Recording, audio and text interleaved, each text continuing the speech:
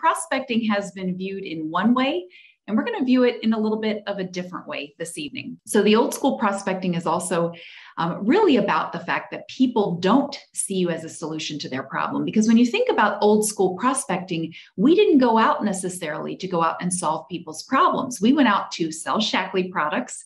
And yes, we teach that you ask a lot of questions, you determine people's needs, and then you share a Shaklee product, or we were going to share a Shaklee opportunity with people. But people didn't really see us as a resource because we didn't establish ourselves as a resource. And actually, that's one of the things that I love about YFP is that you have a resource here. You've got a lot of tools. And so you can be seen as a resource because you have so many tools to back you up. Now, on the attraction marketing side, people will see you as a resource, but once again, you have to develop that. You have to create the image of yourself. You've got to create your brand. You have to create content that serves people so that people do see you as a solution to their problem and they really see you as a resource.